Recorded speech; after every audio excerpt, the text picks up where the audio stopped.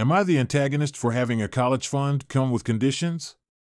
I, 47 male, have a daughter, 19 female, who is class of 2022. Over the years, I have set aside a college fund for her, enough for any decent 4-year university. She has been pretty indecisive about what she wants to do after high school, and I understand, it's a wildly young age to completely know what you want to do for the rest of your life. So when she said she wanted to take some time off for college, I was all for it, hoping she'd take the time to think things over. She came to my wife and me yesterday and said next semester she wants to go to school. I said great, and started asking the standard questions like what she decided to study and where she wanted to go. She had no answer for either of the questions.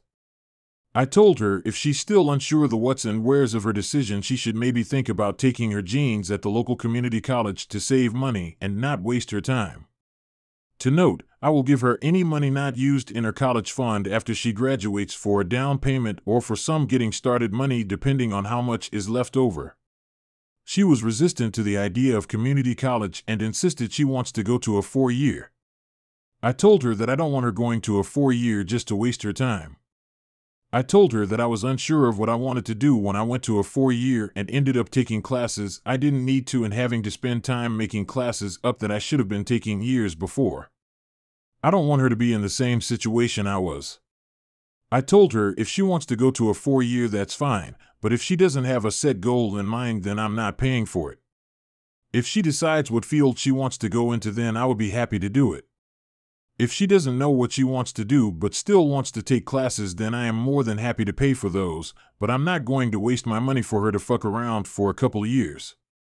She is also welcome to take more time to think about things before going to college, as the money isn't going anywhere and we are in no hurry to push her out of the nest. She wasn't too thrilled about my conditions and begged me to pay for a 4-year. I told her that I will not do that, but I gave her other options to pick from. I reassured her that I loved her and ended the conversation at that. My wife agrees with me, but is overall more sympathetic to our daughter. I said she is welcome to take all the time she needs, and I've been more than generous with her. Am I the antagonist? Edit: I'm not asking her to declare a major or decide a career. I'm asking for some kind of idea of what she wants to do. NTA. Universities are overpriced for the value received. NTA. I am betting that she suddenly wants to go to school at a 4-year, because prestige, because all her friends are posting about buying their gear and moving out, and going off to live in dorms, etc. Very exciting. It's FOMO. How much exposure has your daughter had to adults who have jobs and will talk about them? Like, has she seen you or your wife at work? Has she asked Uncle Brad what it's like to run his own business? Anything. It might be worthwhile to line your daughter up with a counselor who can provide aptitude tests and career counseling. She seems to be floundering in Aita land right now. For what it's worth, I started uni at 17 and did exactly what you fear your daughter will do, registered late, so wasted my first semester on utterly useless subjects, tanked them all, and got put on academic probation. Then I had to spend an extra half-year retaking those stupid courses to pull up the marks, all the things. If only someone had listened when I said I wanted a gap year off to work, earn some money, and grow up a bit. That first year wound up being a demoralizing waste of everyone's money and my time. Props to you for seeing the pitfall. It's your money, so I guess your decision how it's spent, but I'd like to give you some food for thought. I was very sure when I went to a 4 years, very expensive, private college what I wanted to major in.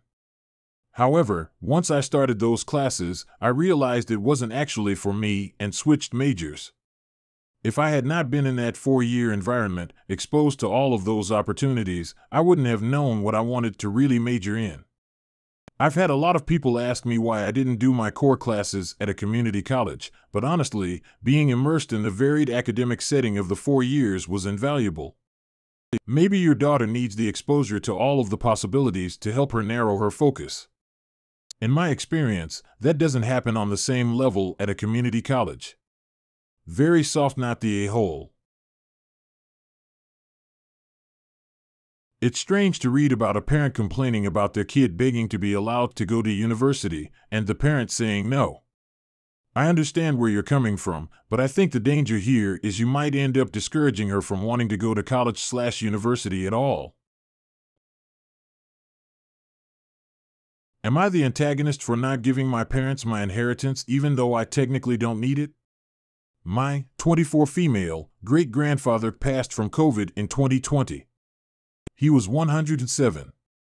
In the event of his death, our grandmother, his daughter, was to give us, myself and my sisters, both 21 female, his graduation present. Basically, a portion of our inheritance. This particular check was about $20,000 per kid and was kept aside for us three to have when we graduated college to help pay off some student loans, with more on the way as we aged. I got very lucky in life for someone my age, and I'm aware of this. I went to a private college with almost $170K in scholarships and had about $30K in federal loans after I was done and got my degree. With the loan forbearance, I've managed to get my loans down to $18K. Yesterday, as many know, the president announced $10K in student loan forgiveness. I happen to qualify, which will knock my loans down to $8K. Literally. All day. My parents have been harassing me to give back great-grandpa's money. Basically, they found out that my grandparents handed it over a couple months ago because we weren't expecting the last forbearance extension. According to my grandma, after the $10K announcement, my mom called and asked what they would do with my inheritance, and Grandma explained she already gave it to me. My parents are saying that, with the money I earn at my job and my $10K forgiveness, I don't need the money. My dad wants to take some courses that will enhance his business, and my mom wants to take some hobby art courses. I don't know what to call them. They're like classes to paint and stuff like that, but they aren't college courses. Honestly, they are kinda right. I mean, on paper, I don't really need the inheritance because I can pay off the $8K easily before the loans are even due in January. However, it's mine. Great-grandpa had a stipulation that anything left over from the loans, if there was something, is ours to keep. It's not for anyone else, and my parents know this. Not to mention, I believe my mother got a rather healthy inheritance from him as well, so I don't see why they need my money specifically. My grandparents are super angry at my parents for asking me for this. But they're the only ones on my side. CMY sisters think I owe my parents for all they've done for me, and my parents are going by the what's yours is mine as we spent XYZ to raise you, so you owe us now that you're functioning. It's really tiresome and really annoying. I kinda just want to block my whole family except my grandparents. But even my friends are kinda leaning into what my parents are saying. One even suggested that I was spoiled and that I should at least give them the $12K left over to be fair. I'm too tired to deal with this. Am I the antagonist? NTA. If your sisters are so generous, let them give their inheritance to their parents. It's easy to be generous with other people's money. NTA. As a mom, I think it's incredibly messed up when parents try to tell their children that the children, whom they brought into their family and or made exist in the case of bio families, owe anything for the cost of being raised. That's not how that works, not even a little bit. You owe your parents nothing. You earned the scholarships, you got yourself a job. Also, you're still extremely young. That money could be used to start a nest egg or build an emergency fund if anything unexpected happened to your health or job. You have, hopefully, a long life left ahead of you, and having a cushion is a gift that many never receive. Your parents don't need the money for essentials like food or shelter or medical care. They want it for hobbies. They're adults, they can save their own DMN money to fund their hobbies. I'm going to give you some financial advice here from another student debtor, so take it as you want. Do not count that $10K as if it's guaranteed. Biden only signed an executive action. This does not have the same legal weight as a bill which is voted on by Congress. Will it come through? Maybe. Maybe it won't. None of us knows until we see how it shakes out. Do not ever make plans for your financial future based on the promises of the government. You weren't bequeathed the money because you needed it. He left it to you because he wanted you to have it. Note, he left it to you, not your parents. If you wanted your parents to have it, he would have left it to them. Honor your great-grandfather's wishes and put it away for a rainy day if you don't need it now. Am I the antagonist for refusing to babysit my grandchildren? IF45 has 2 daughters who are 26 and 17. This is about my oldest. She has 2 children who are F4 and M2. I love them with all my heart, but I refuse to let my daughter or her husband dump their kids on me whenever they feel like it. When I got pregnant with my daughters, I and my husband decided that I would be a stay-at-home mom/wife, and I grew envious of having my husband work while all I did was take care of the kids. I felt like my whole identity was being a mother, and I hated it, but I knew we didn't have money to have a babysitter. When my oldest daughter was 16, we were in a better place financially, so I finally took the steps toward getting into my dream career with the help of my husband. Fast forward now, I love my career and I love working, but of course, I barely have time to myself except for today. Today, I was able to get off early and I decided to kind of pamper myself. Since I and my husband always work, we are barely able to spend the money we earn, so I decided to go shopping because my husband needed a new wardrobe and my youngest daughter wanted a new computer for school. As I was getting ready to leave the house, I heard a knock on the door, and when I opened it, I saw my 2 grandchildren. I was confused and looked around for their father and mother until I saw them driving away. I was instantly pissed and told my grandchildren to come in and sit down while I called their mother. I went into another room and told her to come back and get the kids because I was busy today. She told me that she and her husband were going on a date because we were having marital issues and they needed time to themselves. I told her that I didn't care and that she should have called a babysitter because I wasn't her free babysitter and she needed to come to get her kids. She got an attitude and said that I was their grandmother and I should be happy to watch them. I agreed that I was their grandmother, but she was their mother and I would have never pulled this stunt on my mother. I also told her if she didn't come to get her kids, I would be taking them to the police station. I wouldn't do that. She ended up picking them up and told me that I would never see them again, and I told her that was completely okay because I didn't like being disrespected like that. My youngest was there the whole time during this situation and she agreed with me, but my husband doesn't, so Reddit, am I the antagonist?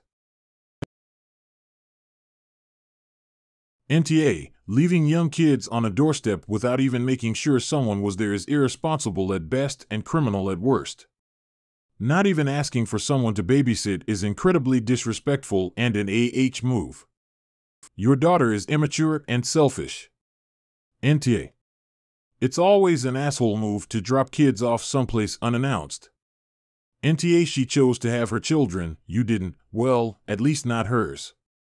Your daughter needs to understand you are your own person, who needs the time to herself and is busy sometimes, also that she isn't owed free babysitting from anyone. You're nosy, bossy, and won't step in when you cause absolute chaos in others' lives. You coerced her to keep the baby. You called CPS because dad smokes pot, with no other info. Now that you've napalmed their arrangement, you won't step in and watch the kid you coerced her to keep in the first place. Am I the antagonist for refusing to eat food my partner made after it was left out overnight? This morning when we woke up, my partner told me that he cooked the chicken that was in our fridge before going to bed because he didn't want it to go to waste. He said he finished cooking around midnight and was too tired to let it cool before refrigerating it, so he left it on the stove. We've talked about food storage before, and I've told him I won't eat meat that has been left out for more than 2 hours because everything I've read says after that time, bacteria starts multiplying at a rapid rate. So again, I told him I won't eat it, and I won't let our toddler eat it either. He got angry and said he was trying to do something nice and his mom always cooks this way and it's been fine.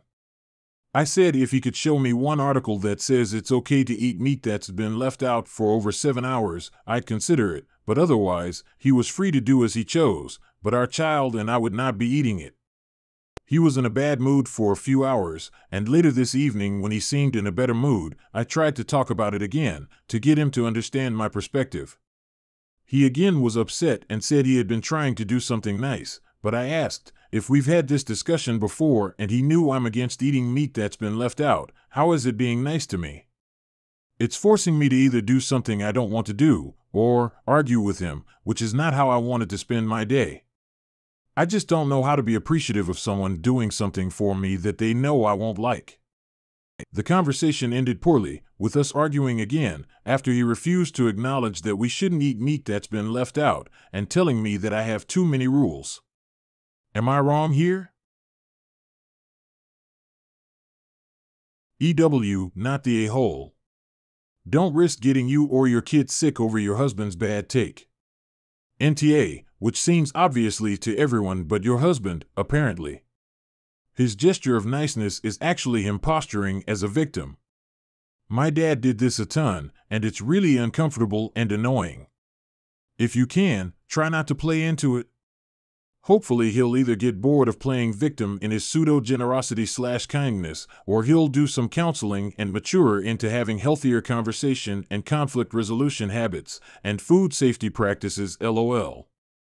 NTA, if he wants to cook, he needs to learn food safety. Food poisoning is no joke, and there was no reason to not put the food away in time so everyone could enjoy it later. Of course, you shouldn't give yourself food poisoning so your husband's ego isn't hurt. And definitely don't feed that to your child. You're being a good mom and using your common sense. Am I the antagonist for telling my mom that her and my dad's ignorance is going to cost them their son? I, 20 female, have always been close to my brother A, 17 male. We've honestly been best friends since the day he was born, and though he absolutely gets on my nerves like most brothers do, I still love him more than anything and I like having him around. When I moved out of our parents' house at 18, I left my brother with a spare key and told him he could come over whenever he wanted/needed to. Since I've moved out, A has come around to my apartment pretty much every day. He and our parents have just been arguing a lot lately, and my apartment has basically become his safe haven when he needs it to be. Lately, their arguments have been getting increasingly worse. Most of the conflict has come from our dad, honestly. He's had an issue with the way A dresses and expresses himself. Dad found an eyeshadow palette in A's room a month ago and decided to destroy it in front of him because he doesn't think his son should be wearing makeup. I was really devastated, and so to try and cheer him up, I bought him some other palettes and told him that he could just keep his makeup and stuff at my place so that our parents wouldn't find out. We've been doing this for a while, so all of A's stereotypically feminine belongings, dresses, makeup, etc., are kept in my house for him to have when he comes over. A few days ago, my brother called me crying and said that our parents were yelling at him for continuously disobeying their rules about the things he's allowed to wear/do.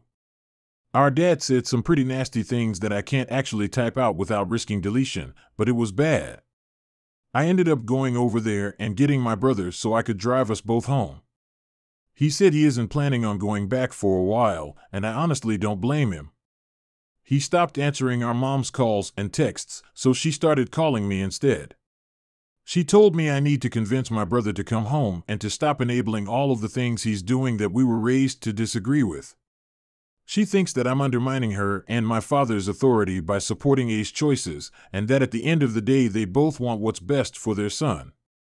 I told her that if they keep bullying their child for trying to be himself, they're going to end up not having a son to worry about at all because ignorance like theirs has sent people to their graves, and I for one will never forgive her if I have to see A's name etched in stone. I guess my mom told her sister what happened, because then my aunt texted me to say that I was an awful person for saying such a horrible thing to my mother, and that even if I think the way my parents are handling this is wrong, A is still their child and me saying I'd blame them if something happened to him is cruel. Apparently so cruel that mom's been crying about it ever since. I just want to know if I went too far with my words, or if it was something my mom needed to hear. Nope, not the a-hole. She needed to hear it. Whether she will _believe it you won't know for a while, but you weren't wrong to tell her. Thank you for defending your brother and being his safe place. NTA. Whether he's going through a phase or discovering his identity, he's not harming anybody. Them stressing him out and forcing him to do and be something he doesn't want to be is extremely mentally debilitating for him. You being there for him and supporting his choices are his only light in this dark tunnel around him. If they don't accept him or learn to live with his choices, they're going to lose him as a son. And if they keep pushing you to be the same, they may lose you as their child as well. Thank you for being the support he needs, because this is one of the many reasons teens and young adults self-harm, and it's so easy to avoid if their families just accept and support, not punish. Edit. Telling her she's about to lose him should be a wake-up call for her. NTA, your parents have no right treating their son that way. Good for you for getting him out that toxic situation and supporting him. I am so glad that your brother has someone so supportive like you in his life. I am sorry to say, but your parents sound like assholes to me. What you told your mother should be a wake-up call for her to treat her son right. And how he dresses or what he chooses to do is not affecting them in any way, and frankly your father is his own person and it's none of their business. So good on you to stand up to them for your brother. Things like these can really mess up a person's mental health, and none of us want that to happen with your brother. Am I the antagonist for telling my uncle's second wife that she needs to understand his first wife will always be important to our family? My Uncle Nick was married to my Aunt Lana until her death 7 years ago. They were married before I was even born, so I grew up with her. I was 15 when she died. My cousins, their kids, were 8, 7, and 5. My whole family adored Lana as though she was biologically one of us. They had known her most, if not all, of her life. My uncle met his second wife Janet 4 years ago. They started dating a few months later and they got married 2 years ago. Janet has struggled with the fact Aunt Lana is still remembered by the family. We still mark the anniversary of her passing, we remember her birthday and leave stuff on her grave. My cousins talk about her a lot. They say how they wish she was still here. It's not that we dedicate our whole lives to it, but when someone brings up family photos, she's in many of them, same with old family videos. She was also responsible for the flower garden in my grandparents' house, and there are a lot of memories of her. Janet has asked my parents and grandparents why we feel the need to remember Aunt Lana as though she were their daughter/sister instead of Nick's wife. Once she grumbled that my youngest cousin spent his art class making something for his mom's grave for Mother's Day instead of making her something. She has asked my parents and grandparents to take down the old family photos that include Lana. It was at my cousin's birthday party a couple of weeks ago, where both sets of his grandparents were posing for a photo, and he had brought up his mom that Janet started grumbling and sulking that she had come up. I asked her if she was okay, and she said she hated mentions of that woman. That she had never seen ILs as fond of a late DIL before, that they actually mourn her passing after so long. She said she had figured she would have stepped into her place by now. I told her she needed to understand that Aunt Lana was part of her history, was a big part of mine, and that she was always going to be part of our family and someone we loved. I told her we could love both of them, but as long as she competes with my aunt, she won't ever be able to get close to us, because she never tries to hide her feelings, and we can't just act like someone we love didn't exist. She had a tantrum where she called me an insensitive bitch. She told me I should have been dropping to my knees and apologizing for making her feel less than, but instead tell her she has no right to expect her place in the family to be put before a dead woman. I was shocked, as were the rest of the family, who were very unhappy with her, especially Uncle Nick. But I do feel kind of bad. Am I the antagonist? Yo, what? She got mad because your cousin made something for their mother's grave. NTA, if you compete with the dead, even more so when they were well loved, when they were alive, you gonna lose, hands down. NTA, she passed away, it's not like she abandoned them. Also, the fact that your family remembers her so fondly says a great deal of her as a beautiful person. Why should that person go into oblivion? It wouldn't be fair to her or her kids, who want to remember her. This new wife should create her own space in the family, but being petty won't help at all. I think it speaks volumes that you left that disagreement feeling bad, and she left it feeling angry. She sounds bitter and insecure. That's not on you or your family, that's her thing. I always taught my kids that you can never have too much love in your life. That goes for people that have died as well.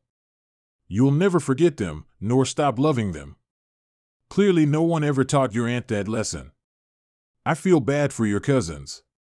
You're clearly not the a-hole, and I hope she gets some clarity. She has to let her resentment of her husband's late first wife go. The family loved Lana, her husband loved Lana, and no one stops loving someone just because they died. Lana's kids will always love Lana, as their mother especially. Janet needs to stop worrying about taking Lana's place and start forging her own, because right now her place is that sulky one who resents a dead woman.